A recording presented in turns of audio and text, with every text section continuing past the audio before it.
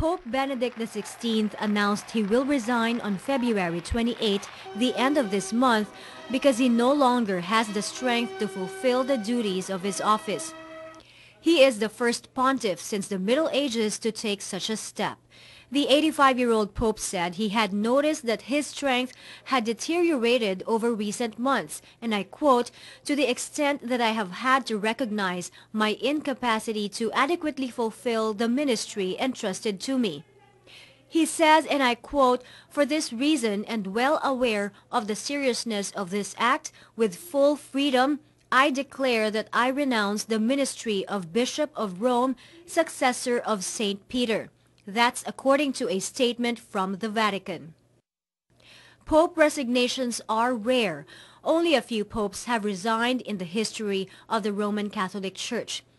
A pope is far more than chief executive of the worldwide church. For the Catholic faithful, he is the successor to St. Peter and vicar of Christ on earth, who is expected to serve until death. Popes are elected by cardinals in a process the Church believes is guided by the Holy Spirit. Popes can resign or be deposed. However, such occurrences are so rare that the idea of a modern-day pontiff stepping down is hard to grasp. Past popes who quit served mostly in the Church's first millennium. Historians say Pope Celestine V resigned in 1294, shortly after taking the papal office. The last time pontiffs resigned or were deposed was during the Great Western Schism of the late 14th and early 15th centuries, when three papal lines competed. The issue was raised again when Pope John Paul II became increasingly debilitated by Parkinson's disease. Still, John Paul stayed in the job until his death. One major worry is that if a pope retires, it could split the church into factions, with some Catholics following the former pontiff instead of the current man in the job. Mai Rodriguez, Solar News. Before he became the leader of about 1.2 billion Catholics around the world, Joseph Ratzinger, or Pope Benedict XVI, grew up in a family of modest means and witnessed the Nazi regime's harsh treatment of Catholics. Mai Rodriguez is back with this story.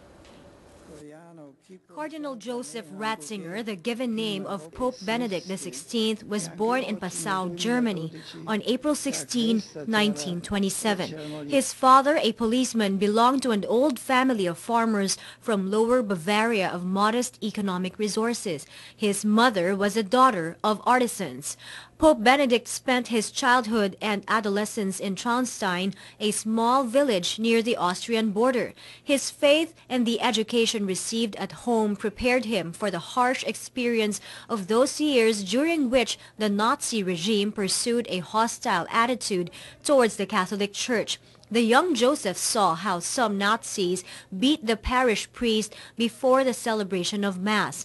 Fast forward to April 19, 2005, Ratzinger was elevated to the papacy upon the death of Pope John Paul II and celebrated his papal inauguration Mass 5 days later. Known for his rigid views on Catholicism, he has sought a more inclusive image as Pope. Mai Rodriguez, Solar News. We now have on the line former ambassador to the Vatican, Henrietta Davila. Good morning, Ambassador. Good morning, Jean. Good morning to all the listeners of Solar. So, ma'am, what's going to happen now? We're going to elect the Pope before March, the news story says. Yes, they will be calling. I'm sure that's why the Holy Father set the date of his stepping down on February 28, so that the motion for calling a conclave, the meeting of the College of Cardinals that will elect his successor, could already be in place by then. And the word has it that one of the candidates is Manila Archbishop Luis Antonio Cardinal Tagle. That has been my hope and my vision since he became bishop. But then we never can discount the work of the Holy Spirit during such events as a conclave. No? So anybody who is eligible to vote and can also be voted on, can be voted as the next pope. So let us not put down our hopes that we can have the first Filipino pope after this conclave.